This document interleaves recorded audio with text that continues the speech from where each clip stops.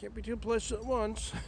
There's a train coming to Greenville, probably 154. You can hear some of the old GEs though, but nevertheless. Can lead up on the phone. Get back 5 to the crossing, 5325. 5 back from General Point to the right. Yeah, got a train coming to Greenville Station to Greenville yards too. Probably 154, I'm guessing. And the Crescent ain't running tonight, so there's the conductor. Yeah, he's coming into the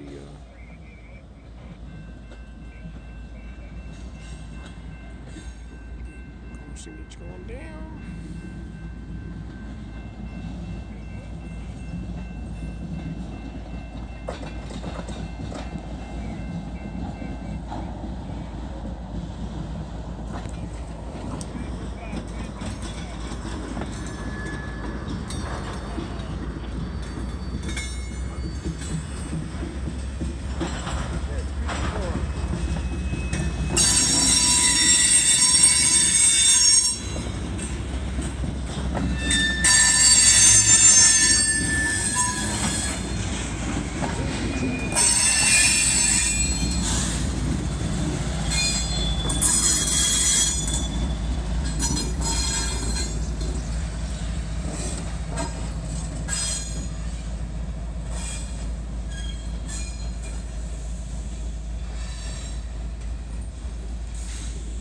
Roadway crossing, hanging out on the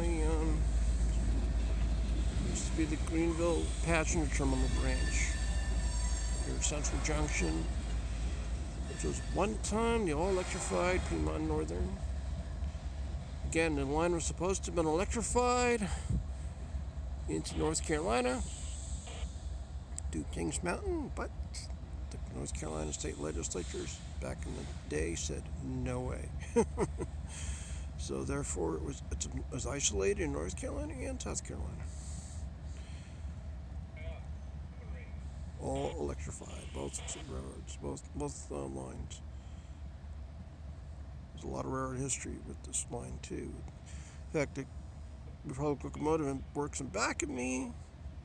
That used to be the main locomotive shops in South Carolina, and also maintenance shops for the interurban cars.